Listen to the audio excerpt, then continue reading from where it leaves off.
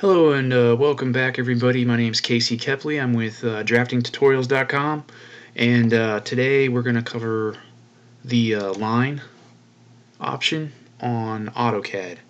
So getting started here, basically the line is right up here in the Home tab across the toolbar.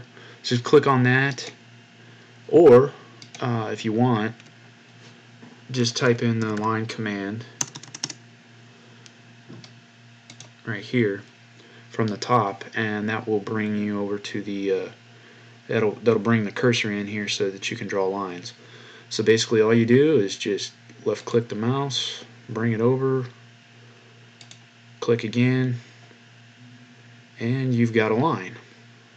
Now you can hit escape and you've got a line. The other thing you can do is, if you want, you can continue your line. So you can click it, left click the mouse, drag it over, left click again. Now you're at a 90-degree angle right now. You can go up 90 degrees, left click again, bring it on over, bring it down. You get the point. We'll go ahead and erase all this.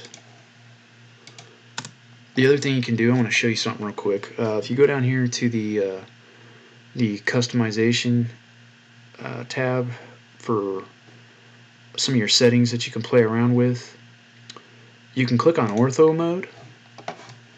And Ortho Mode, if you're drawing a line, it's only going to allow you to draw horizontally and vertically.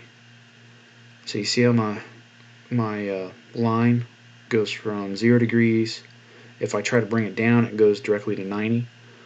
That's the Ortho Mode. Now we'll back out of that. So if you're wanting to draw just straight lines horizontally or vertically, Ortho Mode is a good one to use. You can also click on F8 and that will turn it off. F8 again turns it on.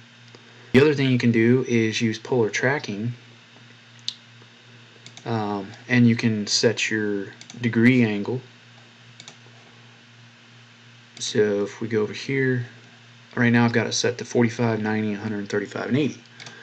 So if we want to draw a line, now Ortho Mode is turned off. So at this point, if I want to draw a line, I can draw it diagonally at any angle. And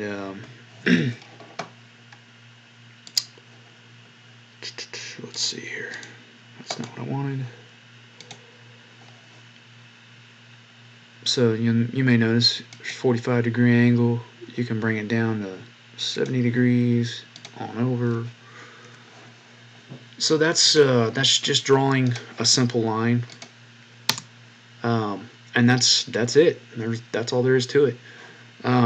The next option I'll cover in the next video is the Polyline, and the difference between these two basically is a Polyline. It's connected sequence of segments, as you're reading here, created as a single planar object, and I'll explain that later when I cover the Polyline. But that's all I have for today. If you found the information beneficial, go ahead and like and share the video. Go ahead and subscribe as well to the channel, because I'm going to be creating videos moving forward that cover all these tools up here one by one.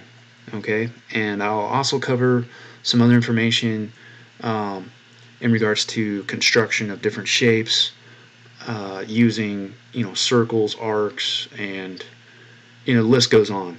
But that's all I have for today. You're tuning in to draftingtutorials.com, and again, share and like the video and subscribe to the channel. Thank you.